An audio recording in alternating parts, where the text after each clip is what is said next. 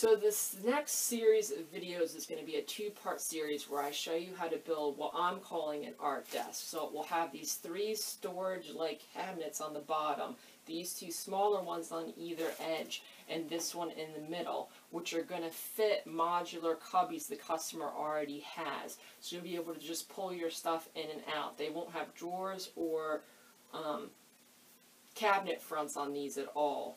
So the basic construction of these is made out of 3/4 inch plywood that's been rabbited in the corners, and then the shelves are dadoed in place with a very thin face frame on it, since you don't need a thick face frame on construction like this, as well as how to hide some of your screw holes on the side using decorative elements. Now, at the state these are in now, they've just been primed. These are going to be final painted white, but that video will show you up until this point. And then the second video will be making the tabletop, which will span the top of these shelves, as well as I believe there's going to be some elements added onto the tabletop for storage as well.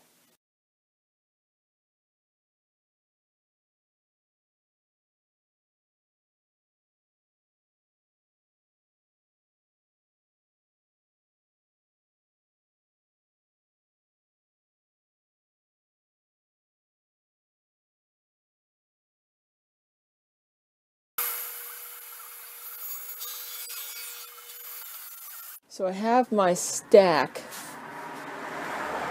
of 6 pieces of ply. They're all exactly the same size. I actually cut 7 of these, but one of them is going to be the middle of that cabinet, so it's not going to be as tall as the others, but I still cut 7 of them, and I'll just trim that one. So now I'm going to go through, and each one of these is going to have a rabbet on the top, a rabbet on the bottom, and then a dado right in the middle for that middle shelf. So I'm just going to switch out my cross-cutting blade with my dado blade and set it up to cut all those rabbets, and then set it up to cut an identical dado in the middle of all of these, and then my sides will be done, and I could start cutting the pieces for the bottoms, the tops, and the centers. So I put a sacrificial fence on my table saw fence, and then I put my dado set in there and set it up to cut 23-30 seconds plywood, which is what this is. I raised it to cut about halfway through that plywood.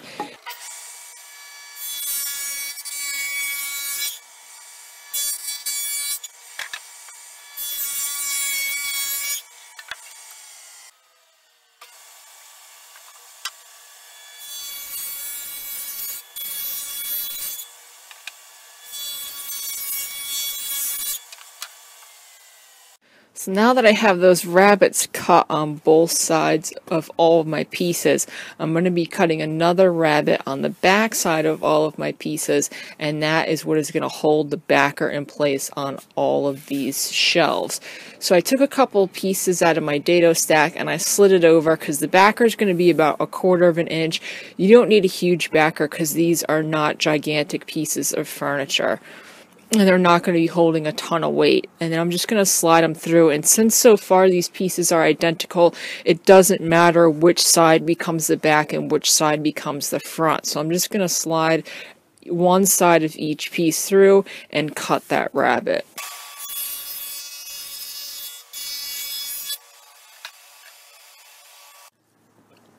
With my 3 rabbets cut, I'm now going to cut my center dado on all of my pieces. And this is going to be the last cut before I could start cutting the shelves and the tops and the bottoms and putting this together. So what I did was I measured the inner piece of plywood that was left, and it's 26.5. So I found my middle point of that, which is 12.25. And then measured out from each side the thickness of my plywood and made a mark. Then I set my fence so that it will cut this dado perfectly down in between the 2 lines. So now I could take all of my pieces, obviously with the cut side down, and run this through my table saw, and all of these dados will be perfectly spaced on each piece.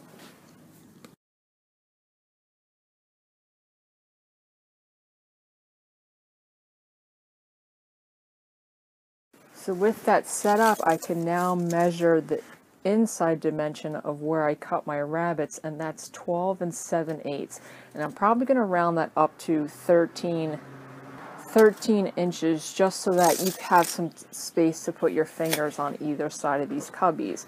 So that means that I can now know that all of these have to be cut 13 inches wide. I can also go through and measure the height now, and it's at 15 3/4. So you want that shelf to not come past, to make life easier, you want that shelf to not come past where you cut that rabbet, so you don't have to cut rabbets into all of your shelves, so you don't have to cut rabbets into the top and the bottom. You just make them short of the back. So I'm gonna, since the two sides are different dimensions than the inner ones now, I'm going to be cutting 6 pieces at 13 inches by 15 3/4.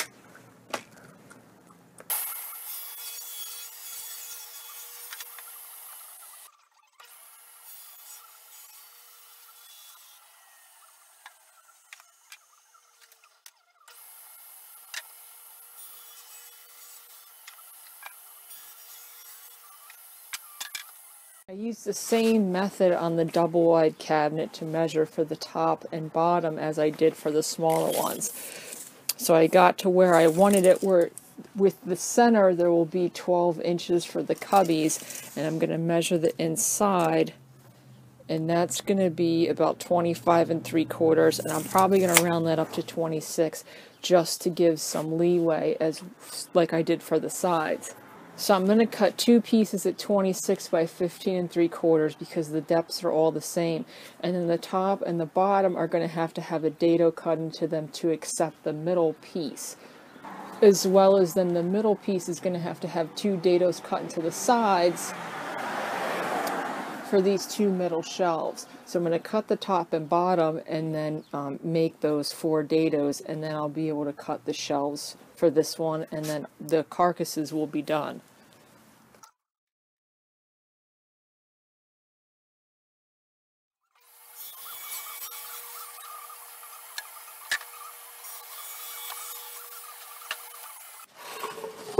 With my top and bottom cut to size, I found the center of each and made a line.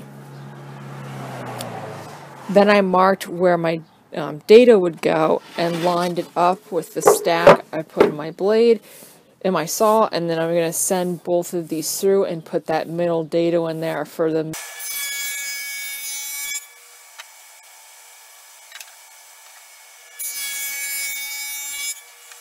So I dry fit that middle cabinet together, and then I measured the distance between my 2 dado grooves, and it's 27 1/4. So I'm going to take that middle piece I have over to my radial arm saw. I'm going to rip it, cross cut it down to 27 1/4, and then I could put the 2 dado grooves on either side, and then this carcass will be done.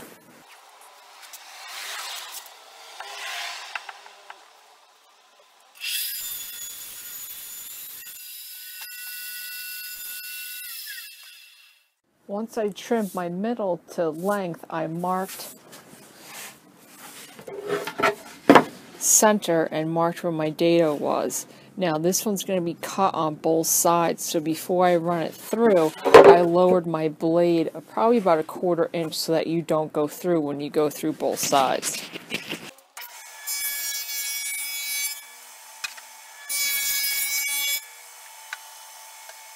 With those dados cut on either side of that center panel, I re-put all this back together, dry fitted it. It's held in place by 1 clamp. And then I could go and measure the distance I need to cut for that middle shelf, which is going to be 12 3/4. And then that will also be by 15 3/4, which will be what the inside height is for all of these. So I could go cut those 2 panels. Also, I never trimmed this middle piece to 15 3/4, so I'll trim that as well. Now, while this is together, I'm also going to measure my opening for the back and cut my back panel so I don't have to re-put this back together. So the width is going to be 26 inches. And that 26 matches on the top, and then it should be 28 high, which is what the sides are. And it is, it's exactly 28. So I could cut that back panel at 26 by 28. And the nice thing about these smaller cabinets, sometimes on bigger ones, I'll cut a rabbet in the top as well, so the panel fits in. But on this cabinet, I decided just to make all of these shorter, so that one panel will fit in between these two rabbets and then go from the floor to the top of the cabinet. It just makes life a little bit easier on these smaller pieces.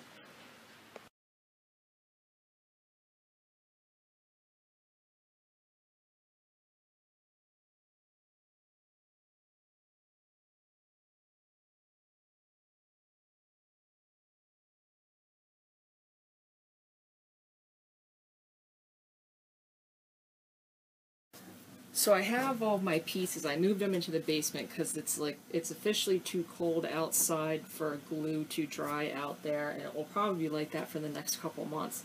So I moved these inside and let them sit overnight so the glue and the wood is going to be at the same temperature. And now I'm going to start putting them together. And what I'm going to do is I'm going to use a countersinking bit to countersink probably 4 holes in each of my dados and my rabbets, so that on the other side I could countersink as well and put these together using screws, which means I won't have to use clamps. And this isn't ideal because then on the side of your cabinet or your shelf that shows, you'll have some countersinked holes that will have to be filled. But I don't have a ton of clamps. I probably don't even have enough to put all 3 of these together at once, and it's the tail end of the Christmas season, so we're trying to get a bunch of stuff done at once, and I can't really tie up all my clamps with letting these dry, because even though it's warmer down here, it's still cold enough that it will take longer for the glue to set up. So I'm going to end up using these screws, and then I won't have to use clamps at all.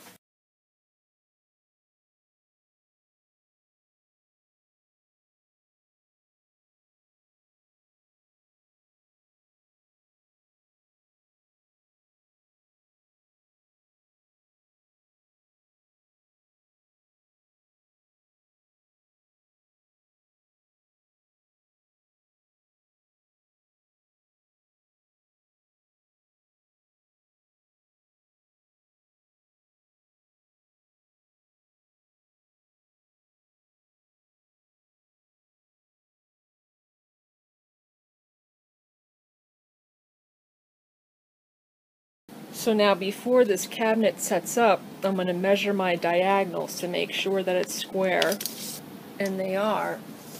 But then you could also take a square and put it in all your corners to make sure that it's square. And the last way to decide that is to take your backer and put it in place.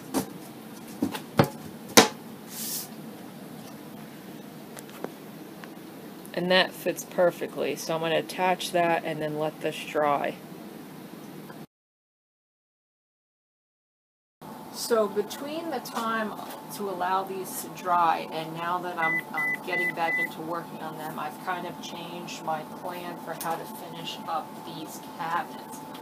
Now, the back, you will have the plywood seen from the back where you put that rabbet, but that won't matter because you'll never see it. And there will also be those on the top and the bottom, but you'll have the same convenience of that. You will never see the top and the bottom. Now the front's going to get a face frame, but I'm not going to do that until after I deal with the sides. So originally, like I said, I was just going to patch all these holes, but I hate sanding, and even if you're really good at patching, you can usually still see where those are.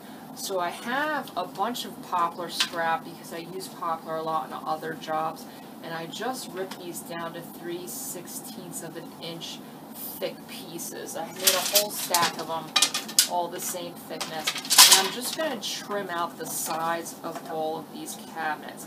So I'm going to put a piece on either side, and then one across the top, the middle, and the bottom.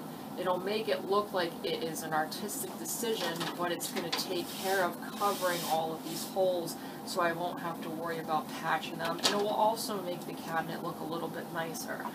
So I'm just going to go and put glue on the back of all of these and start attaching them with brads, and as I get to the end I'll just trim off the excess and just keep moving.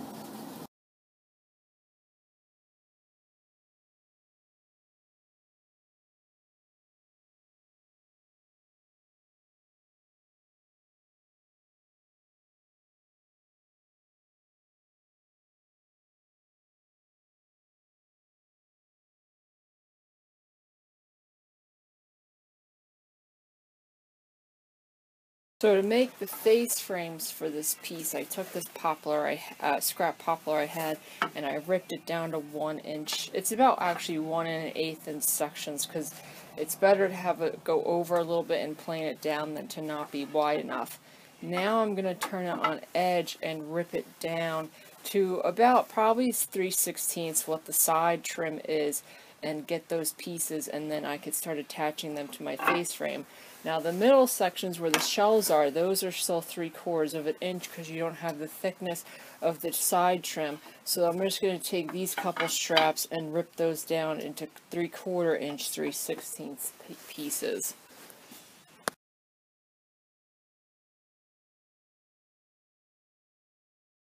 So I just cut these strips for my face frame. So I have these oversized 1 inch strips for the edges, since with this added trim, this is about 1 inch, and I just like to have a little extra just in case something in the plywood's not square, and it's so easy to go back afterwards and plane the edge if it's too wide. And then I have these 3/4 inch strips for my middles.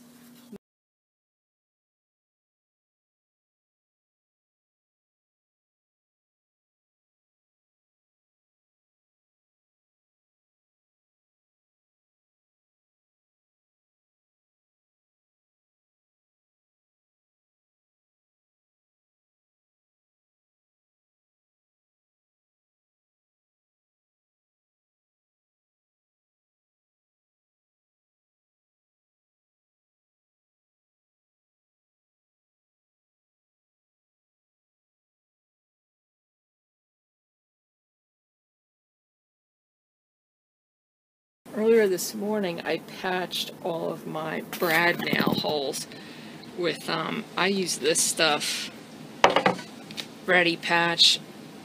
It's cheap, it dries pretty quick, even though I didn't need to dry quickly today, and it's very easy to sand. So now that it's dry, I could go through and sand all my face frames, and then these are ready for primer.